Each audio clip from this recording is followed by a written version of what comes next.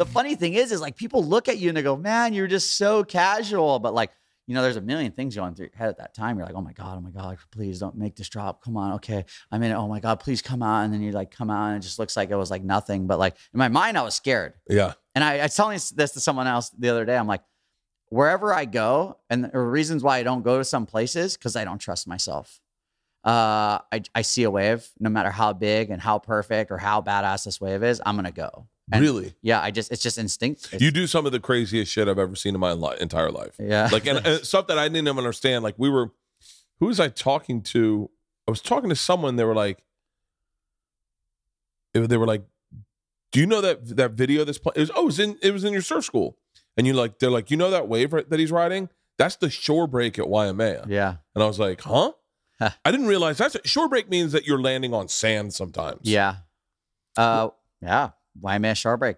It's crazy. You're like, when you're like surfing Waimea Bay, because like, this is what usually happens.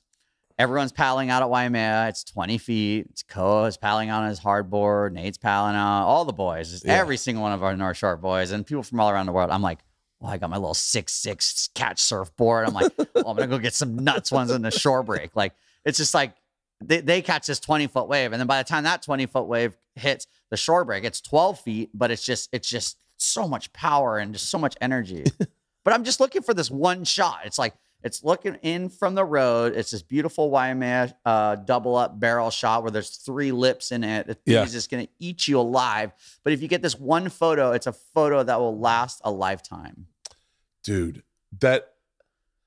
how often do you get hurt? Oh, hurt. I think it's like this. You take calculated risk and most of the time we're very calculated and we're following the correct way and sometimes we're just getting lucky, honestly. Yeah. You know, you put yourself in harm's way so many times, something bad's gonna happen. If you're jumping on every single plane, tracking on every single swell, believe it, something's gonna happen. And I'm very happy that I'm like, 39 and I've been broke both my legs surfing pipeline. I've been knocked unconscious multiple times surfing pipeline. I almost felt like I broke my back last year. Like I have these things, but like in a span of, 25 years of surfing, that's not that much. You know? But if you're chasing it, your odds are getting higher and higher. And I don't have to always chase it now. I'll let the Groms chase it.